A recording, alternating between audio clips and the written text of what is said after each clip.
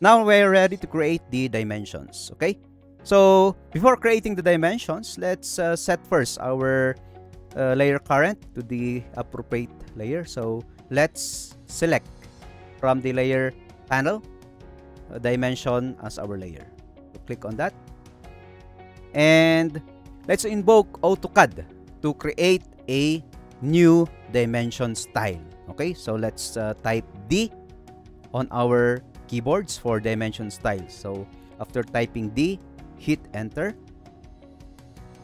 And again, never change the defaults. Okay, so these are default dimension styles of AutoCAD, and leave them as is, never modify them, so that you have a fallback when you messed up your settings. So let's just create new, okay, by clicking this new icon. So click new, and new style name. We intend to plot this with a scale of 1:10. Okay, so let's type D-10.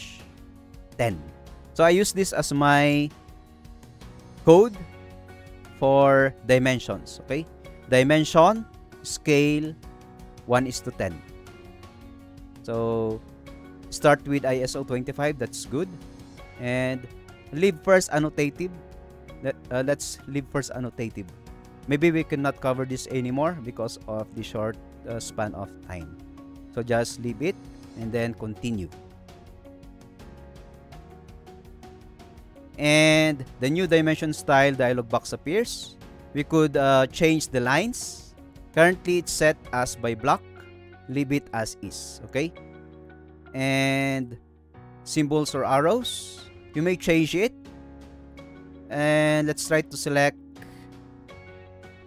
a closed blank. Okay, including of course for the leaders. Let's select closed blank.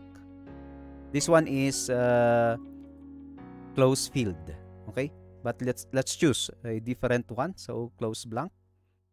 And then arrowhead, that's too big for me. Okay, I'll make it 2 mm. Okay, and then leave the rest as is. Let's go to text. We haven't set a text style yet, so leave this as is first.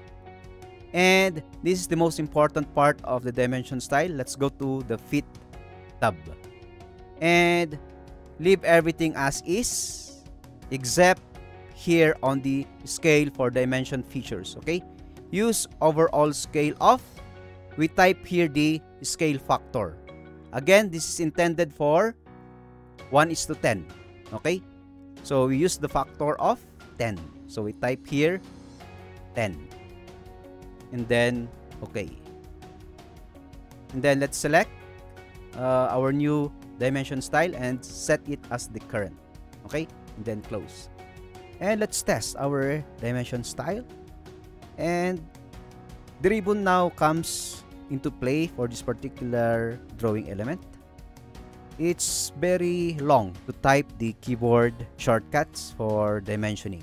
As for example, here on the annotation panel, we have here the different types of dimensions. So click on this drop down arrow, and here you have your different types of our dimensions, and it's set to linear dimension as default. So let's just click that and specify our first origin of the first extension line, and then specify again the origin of the second extension line, and specify now the location of the dimension line. So click, and I'll just zoom in.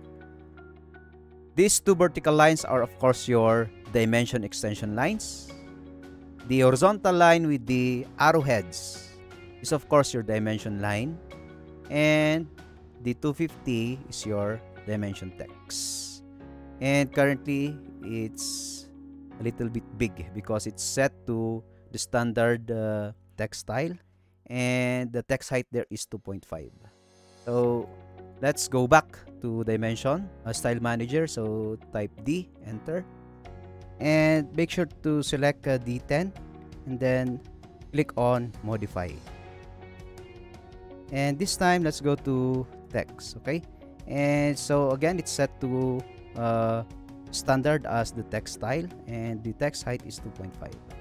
So we could either choose annotative and standard, but of course we cannot move forward to annotative scaling and dimensioning already. So let's just click on these three dots on the right part of text style to open the text style dialog box.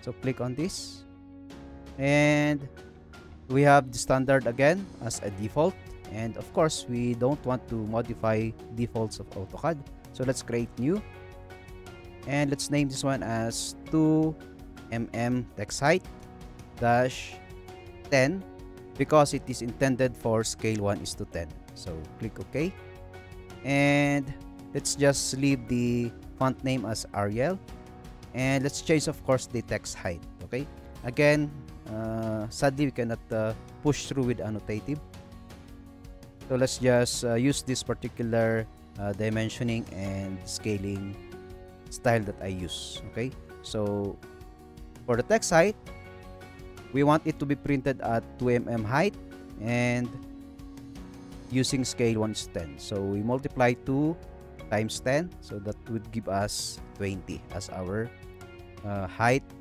for our text. And then this is of course in model space. So set current, click and then set current, yes, and then close. Now we could choose 2mm as our text style. Okay, so it changed everything now. Then just click close or OK. Then let's check what happened. Close, and it became a little smaller, not as big as before, but at least cuter. Okay, by the way, I use on my practice I use either 1.5 text height or 2mm text height for dimensions, but 2mm will do good. For me 2.5 is too big. Okay, but that is the standard, but for me I love smaller text, and you could create your own standard.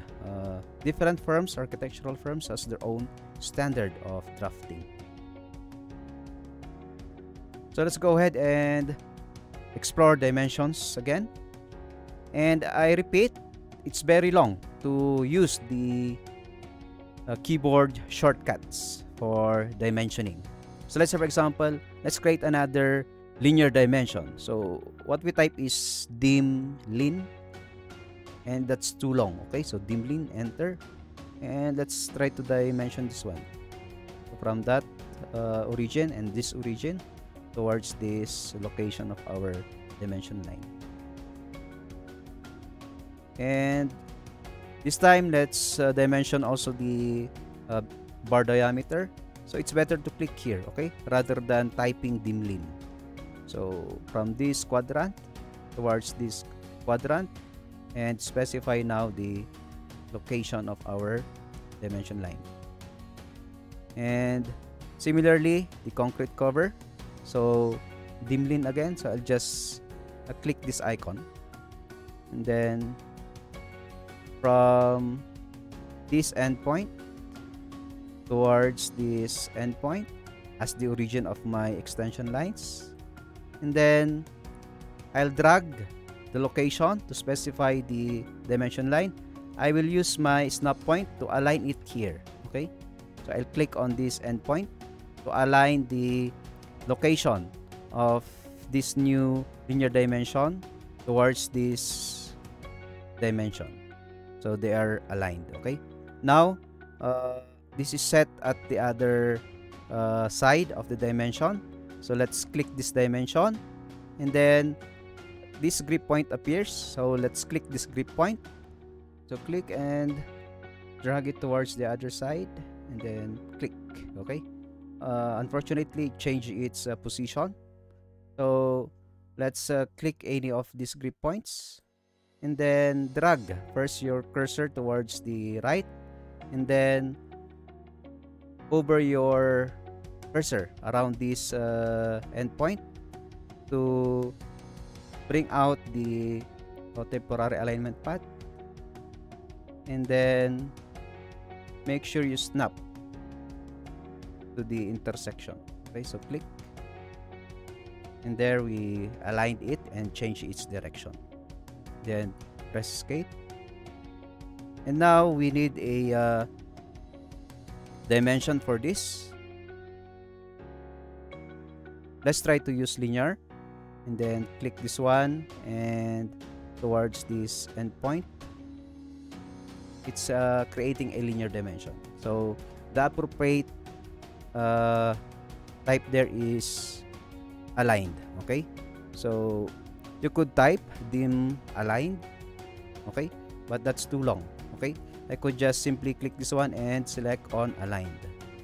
So click on aligned, and this time from this origin towards this origin, and then locate the location of my dimension line, and then click. Okay, however it crosses this dimension, so click on this dimension and then readjust its location. So just click on that grip point and adjust, then escape, and there we have our beam detail. Let's look at our layer first. So LA, enter. This time you already have a depth points layer which cannot be platted. You could see here that it's grayed out. The platter icon is grayed out. For the meantime, let's close this. And don't forget to save your drawing first. So let's click the icon and then let's click on save as, or just press Ctrl Shift S, and then locate the folder you want to save it. And for me, I'll name it as beam details. So save.